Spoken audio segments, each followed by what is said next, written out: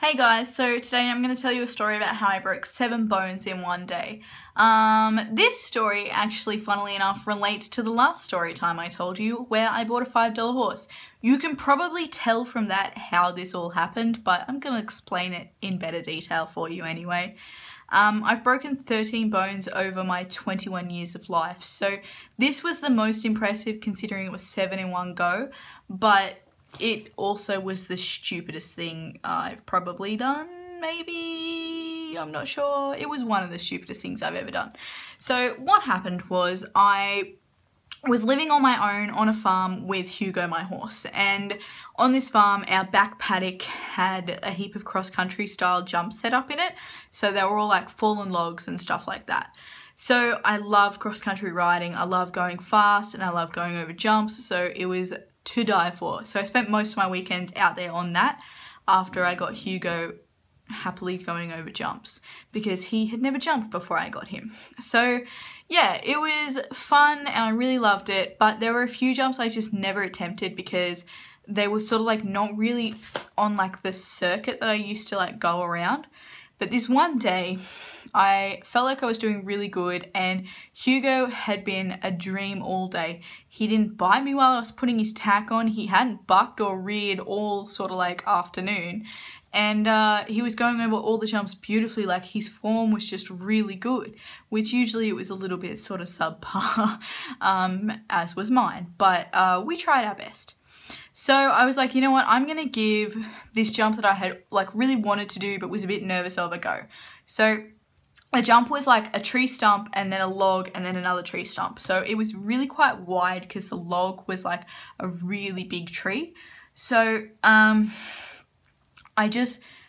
finished going over a jump and it was like spur of the moment, split second decision. I was like, I'm going to go for it. I'm going to do it. Don't be a pussy. Let's do this.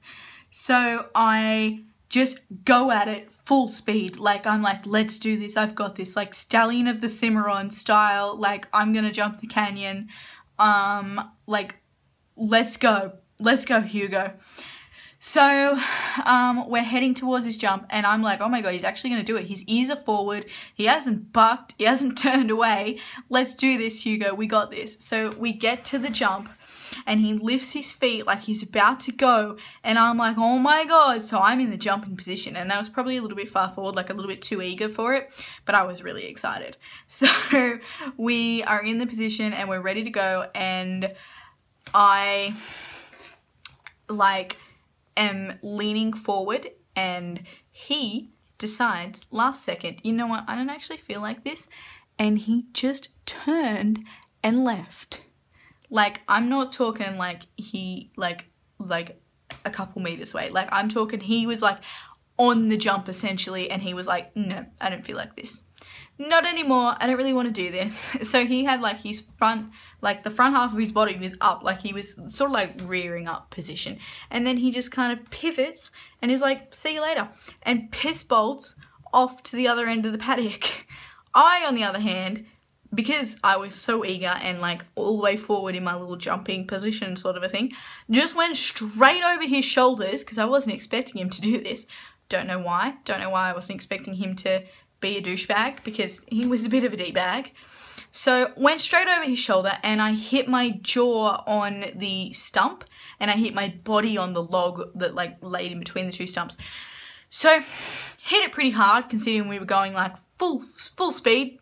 So he like buggered off up to the other end of the paddock and I eventually peeled myself off this jump and I was so winded. My whole body was kind of like rattled and sore. So I eventually peel myself up and I walk up to the back of the paddock and I grab a hold of him and he's like, what have you been doing? Where have you been? Hello, I've missed you. And I'm like, honestly, fam. So I finally get back and I've had to walk from where I caught him. I've had to walk through the jumps paddock. I've had to walk through one other paddock and then through one more paddock. So that's 3 paddocks I've had to walk through to get back to the stable sort of area so I can untack him and then groom him and then put his rug on. Now, this doesn't sound that hard to do those 3 jobs, but take into account that my whole body feels like it's hurting. My like lungs feel like they just don't work. I can barely breathe, and every time I go on the left side of this horse, he kicks. I don't know why. That's just something he did when I got him. So yeah, I did all those jobs, and I fed him and put him back in his paddock and gave him a little pat and was like, good job. You did well today, mate. You did real good. So then I was like, okay, I've got to sort myself out because I feel like I'm actually dying. So I've got blood in my mouth. My whole body's hurting. My whole body's like all scratched up, and I'm like, I'm just going to call the hospital. So I call the hospital and I'm like, hey, Camperdown Hospital. Could you maybe like give me some advice of what I should do in this situation? I've had a bad fall. And they're like, we can't see you because our x-ray person has gone home. So you'll have to find a different hospital. Maybe try Warrnambool. So I'm like, I feel like I'm dying at this stage, and Warrnambool Hospital is 45 minutes away. Because I'm an idiot, I didn't take into account the fact that I probably was in enough pain and injured badly enough that I could have got an ambulance. But I was like, Jesus, I have to drive to Warrnambool Hospital 45 minutes away. So I get in my car and I drive to the hospital. I think this was one of the dumbest things I've done because I probably had a concussion at the time. I could barely breathe. My mouth had blood all in it. I was completely covered in blood, and I feel like I was probably pretty drowsy at the time. So it was about 8 p.m. at this time. It's dark, and like it's getting into winter in Victoria, so it's very dark, like at like 5 o'clock. So I'm driving to Warrnambool Hospital, 45-minute drive. I turn up there and I'm like, you know what, fuck it. And I park in the 15-minute parking, optimistically thinking I might get out in 15 minutes. So I walk in there and I'm like, hey, you know what? I feel like I need some assistance here. Can you help me out with this? I'm not feeling too well. And they look at me and like, there's no bones poking out, but they're like, just come with us. And I don't have to like sit and talk to them about stuff. They just kind of like lay me down on a bed and are like, okay, give us all your details. And then a doctor comes and sees me and he's like, all right, where does it hurt? And I'm like, essentially everywhere. Like, to be honest, everywhere. And at this stage I had finished crying because it had been a while since the fall. I fell probably like while it was still light out, so probably like 3 o'clock or 4 o'clock. It just took so long to get everything done because I was so sore. So I was like fairly calm at this stage, and I was like, yeah, everywhere hurts, man. I need a lot of help. So he was like, okay, we'll just x-ray everything, because I was like, I can't pinpoint specific spots where it could be broken because it all feels like all of them are broken, all of the bones I have. So he was like, okay, no worries, let's just x-ray everything. And then I'm like, okay, no worries, that sounds great. I love it, love the radiation. So I go in, get all the x-rays, and then after like ages of waiting, which I'm not complaining about, doctor's busy, he comes back and he's like, hey, you are so lucky that you got out of it this easily. You only have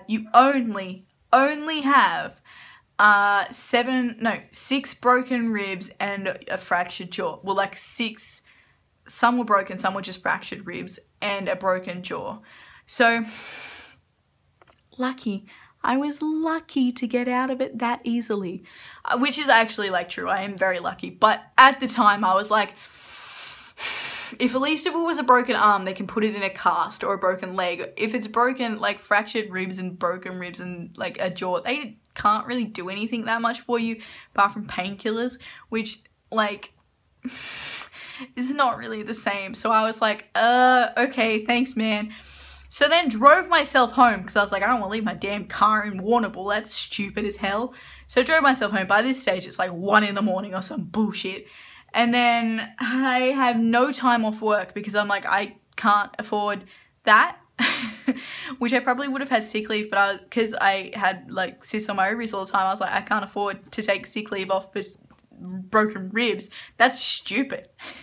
So yeah, that's the story of me being a really big idiot and really paying the price for it. So moral of the story, wear a helmet. And don't buy a horse for $5 and expect him to be like super amazing jumping horse that doesn't have an attitude. And also just let your horse suss out every jump before like, you take him over it if you've got a horse like mine. I know some people don't do that, but I always like to, especially now, evidently. But yeah, so that's my story. I hope you guys kind of enjoyed it or got a giggle out of me being a real idiot. So yeah, I have a few more story times in the works that are probably a little bit more exciting. And I also have some kind of like puppy update videos, obviously, that go along with the pups that we've got. And I've also got some kind of stupidly sarcastic ones like the worst kind of people in the works. So subscribe if you want more of that jazz, and yeah, let me know if you have any other cool ideas you want to see. Oh, and another cool thing, I actually have a big order from AliExpress that I'm working on because I would like to do some dog hauls from there and see if their dog products are any good, as well as makeup, because I love that stuff. I love makeup. So yeah, gonna do some of that stuff. And I hope you're all having a good day or night wherever you are.